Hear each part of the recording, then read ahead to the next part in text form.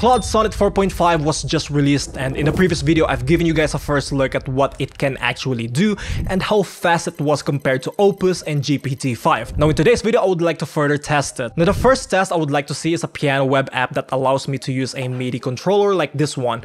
This one shouldn't be that hard because all it needs to do is synthesize piano sounds using the Web Audio API, which is already built into most browsers, and respond to keyboard presses, mouse clicks, and MIDI controller input to play notes at different octaves and velocities. Anyway, here's the result, a very nice or almost nice looking UI. Also, we have to make sure that we allow our browser to use the MIDI devices or controller. And there we go, we have the MIDI MPK Mini 3, and we can press keys. And we can play something like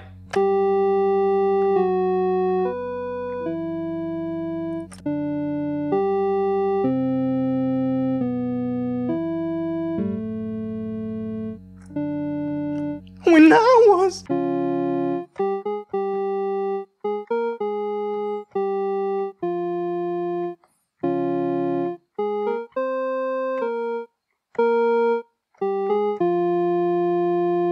she take the world up her shoulder. Now, almost every component in this app is working. The volume controller or slider is working, the octave setting is also working, and the sustain is also working.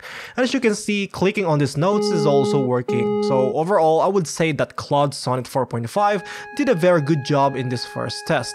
But yeah, this bug right here make it look like Claude Sonnet 4.5 can't do web design just yet. I also noticed that Claude really liked using the purple gradient. I created another app after this and it did create the same background. The purple allegations are real. Now let's move on to the next test. This time I'll be doing the tower defense test. Here's the prompt that I used just in case you would like to try it yourself. And this project took like 5 minutes, which is super impressive because Claude had like 12 tasks to finish, and the result is pretty impressive. I mean, it's not as impressive as Kimi's OK Computer, but Claude Sonnet 4.5 managed to make this one in just one prompt, with sound effects, projectiles, and particles when enemies die. And look at that, that is hilarious. But then again, there were like issues or minor issues like the tower's rotation was wrong, or the game already started when I haven't even pressed the start button. But then again, those things can be resolved in just a few prompts. Now the next project is to build a full stack social media app, and I wanted to do this to see if Claude can finally make a full stack app in just one prompt, okay? Because in the previous model, it was not able to do that. This project took like 5 minutes and 30 seconds. The same thing, almost the same. Again, super fast compared to other models. And the result is this. Social Connect. Facebook, Here we have to sign up.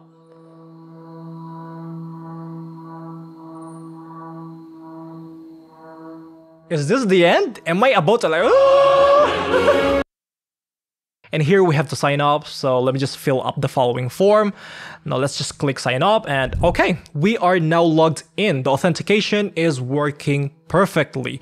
Now I'm gonna save you some time. I've used this app and let me tell you that everything is working perfectly. I tried editing the profile, posting, liking a post, commenting on a post, creating a new account just to search my profile, and no issues at all. Now one thing I would have liked and appreciated though is an upload feature for the photo. But regardless, this is very impressive. Now the next test I would like to see is if Claude can make a landing page like one of those landing pages from AWW Awards, if you know that. Because I feel like we've been seeing a ton or a lot of impressive models, but they still can't make or create well-designed landing pages. I mean, after seeing the social media app earlier, I have doubts that Claude would be able to create a landing page that I'm hoping to see. Yeah. Okay, so here is the result. We have a loading page. Oh, where'd that go? Okay, so there are problems with the animation and I'm pretty sure that can be resolved, or those can be resolved. And it looks like we have an interactive background that moves when you move the cursor. That is really nice. It also changed the cursor to this weird choice, but I'll take that. Now, if we scroll, we can see that there are scroll effects happening, or should I say transitions. We also have these images that are magnetized to our cursor, which is what I wanted to see. And below this, we have the gallery with hover effect. But the problem I see is it is not draggable. So if I have more than 10 images, I'm pretty sure this is not going to work. And now let's see if it's mobile responsive. And yeah, it is not mobile responsive. We can see here that the navigation menus were not replaced by a menu button. We can also see that the active state for these buttons were not properly set.